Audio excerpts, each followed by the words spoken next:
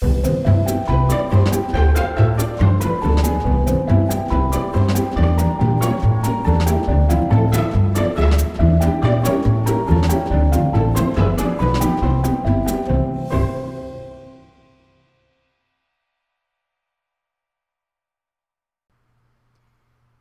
everyone, this is Christy from MyScrapbookEvolution.com, and today I'm sharing a peek into one of my albums. Before I do that, I do want to let you know it's a little cramped. I'm doing the best that I can with my video setup, but if you've ever looked on my website and taken a look at my creative space and where my camera is, it's on a desk in a closet, so the space is very limited and it's very hard to open the full 12 by 12 album out for you to see. So hopefully I'm going to be able to show you without flipping things around too much.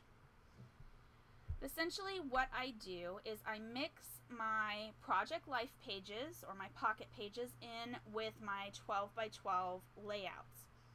When I work on these pages, I don't worry about the dates. I want everything that goes together in 1 month to stay together. But I don't worry about whether something happened on January the 12th and whether something else happened on January the 15th. I want the freedom to be able to move those photos around in the pockets and add filler cards where necessary. I don't want to be limited by the dates, and you'll see as I work how this makes it an easier way to do project life. You'll also notice a few blank spots as we come to them in the album. I jump around when I scrapbook and when I do my pocket pages. That's just how I work. I find that I'm more inspired and I create more pages. So here we go. I do want to make note that all of the pocket pages are hybrid. This year I am on the Tracy Reed design team and I am working with her kits. Some of them are her regular scrapbook kits, some of them come from her Pocket Life collection. This is my introduction to the year. This is my first album starting in January of 2015, and I've made a cover page, and I just kind of wanted, the dream big theme for the year, welcome 2015, and I've included a variety of quotes for this year and my one little word. Then I come to my January page here. I've always got an introduction to the month. So here you'll see the month and then sometimes the date. I find that with fireworks photos, I like them in the pocket pages because I take a ton of fireworks photos and I'm able to collage them and showcase more of them than if I do a standard layout. So here we have the beginning of some of my 12 by 12 layouts for January. And these are a lot of layouts of my cat. I do a lot of layouts of all of my cats. As we move in, you'll see there's a 12 by 12 page here. Let me see if I can flip that a little better so you can see it. So I wanted to talk about our neighborhood, and these are just some pictures of my son and I walking through our neighborhood. There were a lot of photos, and I couldn't quite fit them all onto one layout. I could have done a 2-page layout, but doing the pocket page allows me to continue on here and then add the rest of my pockets cards for January. And what I've done here is I've just collaged some of the different photos from around the neighborhood. I love using these collage templates from Tracy Reed. They're Life Unscripted. She has them for 3x4 and she has them for 4x6. I add in a few digital elements. I print off some of the digital elements and I add them as embellishments, and I'm just ready to work. Sometimes I handwrite on the card and sometimes I type in the card. What determines which I prefer to do is how much I have to say. Obviously the typewritten cards can hold a lot more text than the handwritten cards, especially since my handwriting is very messy. I do think it's very important to include your own handwriting though, so I just mix back and forth, and sometimes I use the journal strips. So again, this is just around our neighborhood, but I can finish off with this pocket page of random things left over from the month that I don't have room for, either on a 12 by 12 layout if I don't want to do one, or for pocket cards. I don't like to use too many filler cards. I think it just wastes space. The whole idea for me of doing pocket pages is to save space. I will use filler cards, but if I can't avoid it, I don't always do it. So in this case, I've got random things. I've got my first currently list card. I'm doing these with areyoukristen.com, and you basically do a currently card every Tuesday, and it lists your TV shows, things you're reading, music you're listening to, things you're doing, how you're feeling, things you're planning on, that sort of thing. And I love these because I can just slip them into the book. I've just got some more random nature photos. These are the video games we were playing this month, and just a random cat photo. So I'm continuing on, and there's more January pages here. More 12 by 12 pages, again, more cats, and I've got a blank spot here.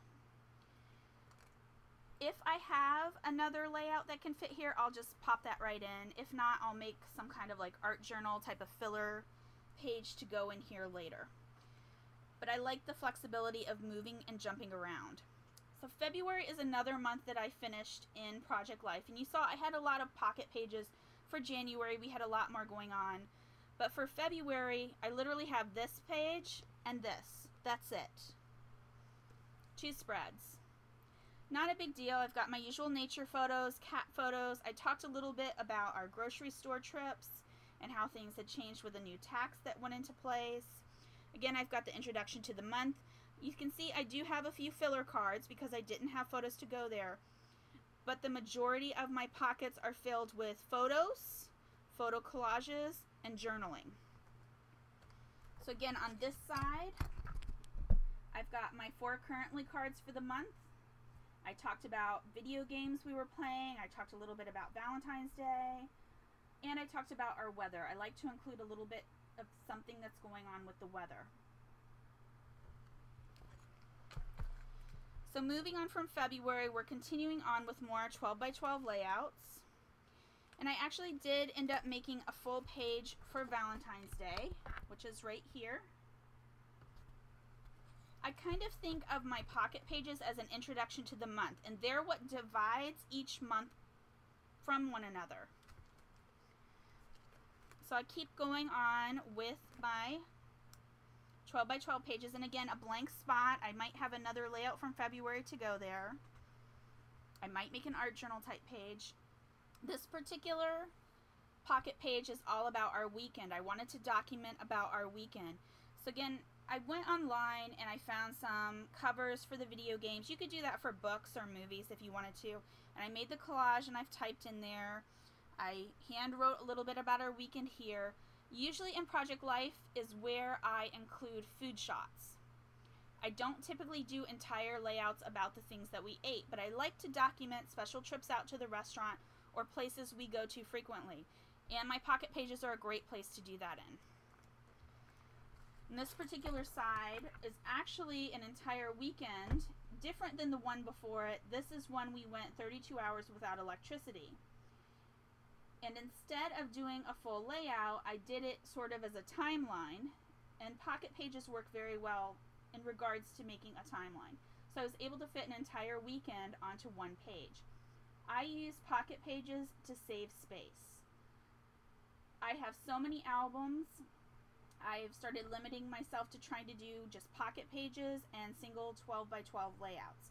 Otherwise, if I continue doing a ton of 2-page layouts, I am going to have about 40 albums or so. I've probably got about 20 right now. So these are for March. I haven't done the title page for March yet. It's coming. I jump around a lot. So that's how I like to work. I said I was more inspired that way. I haven't done, or at least I haven't filed away the April page. And I've got May here. And again, you can see I've started May. I did the first page. I've got my title block for the month. I have a few of the main events that we did, a couple of filler pockets, and the back is blank. So as I work on the rest of May, if I don't need these, I can pull them out and move them around. I have the freedom of doing whatever I need to fit all of my photos into the album. And that's where working by the month, but not forcing myself to do it by the week or by a date gives me the freedom to just scrapbook the way that I want to.